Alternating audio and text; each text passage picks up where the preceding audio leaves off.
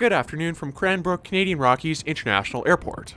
My name is Alex, and welcome back to the channel. Today, I'm here in southeastern British Columbia to fly to Vancouver with Pacific Coastal Airlines.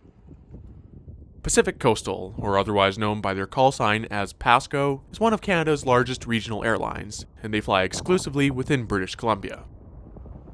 They operate a fairly sizable fleet of turboprops from their main hub in Vancouver, from Beech 1900C and D models up to the SAAB 340A and 340B. Cranbrook, British Columbia is a small city nestled in a valley on the western slopes of the Canadian Rocky Mountains, with a population of around 20,000. It's also home to a relatively small airport with one 8,000-foot runway, which, at the time of uploading, had service from Air Canada and Pacific Coastal to Vancouver, as well as WestJet Link to Calgary. As this was recorded back in August this year, I flew here just a few hours prior on the latter flight from Calgary. Admittedly, few people would willingly choose to fly from Calgary to Vancouver through Cranbrook, and of course there are dozens of direct flights between Calgary and Vancouver each day, but where's the fun in that? I had a great time flying with Pacific Coastal for the first time back in November last year, and I was more than happy to fly with them again out of a new airport. It may be on the smaller side of things, but the terminal looks really nice. There was plenty of seating, great information about the region, and was very clean. They do also have a little cafe pre-security, which was closed for obvious reasons. Even post-security though, I really like the look of the waiting area. It's almost like a mini YVR, if you can call it that. Now, today's flight was actually supposed to be flown by one of Pacific Coastal's Beech 1900s, but for whatever reason, they sent Charlie Foxtrot Papa Charlie Zulu, one of their SAAB 340Bs. This was definitely a pleasant surprise.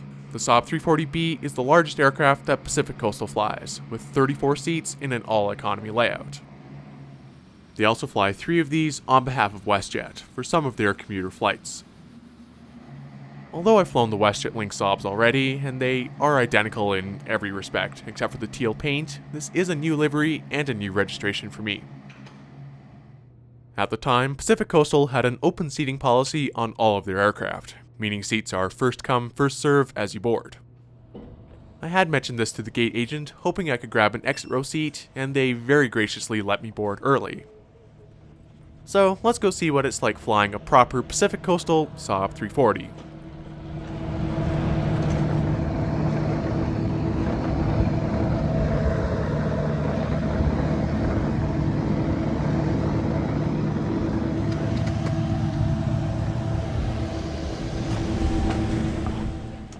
Ramp boarding is one of my favorite parts of flying these turboprops, and today was no exception.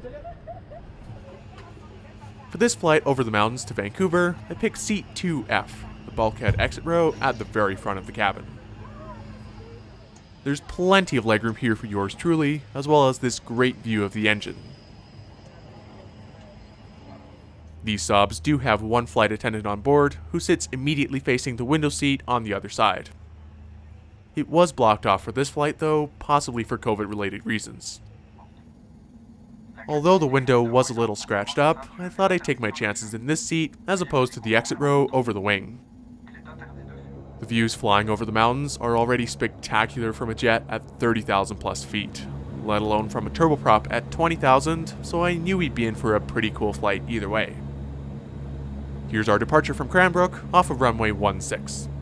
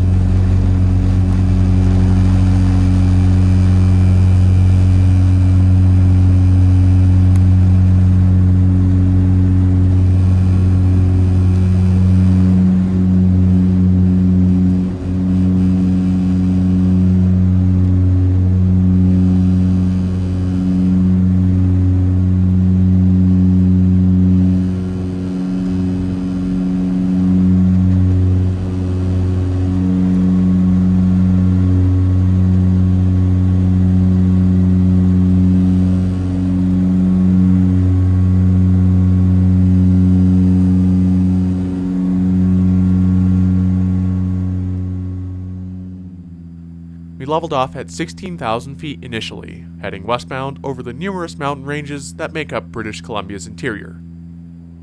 Despite the scratched up windows, these views were everything I'd hoped for. On their Saab 340s, Pacific Coastal has the usual air sickness bag and the safety card. Normally, they'd also have an in-flight magazine, but again, 2020. I will say though, the cabin did feel very clean, and there were only about 18 people on the flight. The Saab 340 is configured with a 1-2 configuration, with the very last row having 4 seats across. Another peculiarity of this aircraft are these unusually low armrests all throughout the cabin. In the bulkhead row as well, there are no built-in tray tables. Instead, they actually plug into the armrests. I'm not quite sure how that works, but it's another quirk of this regional airliner. Because there was no in-flight service for obvious reasons, there's not that much else to say, so I think I'll let the views do the talking. Here's us cruising over the spectacular peaks of interior British Columbia and descending into Vancouver for a sunny arrival on runway 08 right.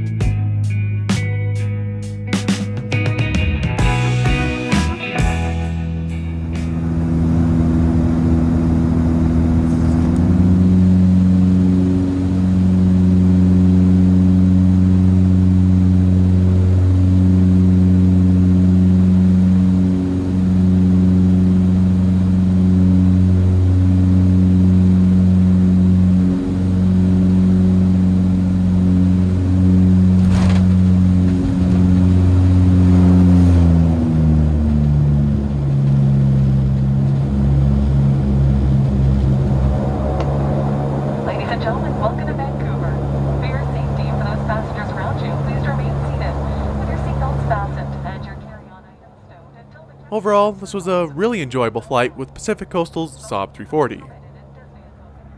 Cranbrook was a great little airport. It's nice to add another regional destination to my list, and I did like flying through there. Pacific Coastal is a fantastic airline as well. Everyone there was so friendly, from the gate agent in Cranbrook to the cabin crew on board. Just a really pleasant flight. It's the different sort of regional airliner feel that you hear me talk a lot about on this channel, but they are something that I genuinely enjoy flying on for all of those reasons.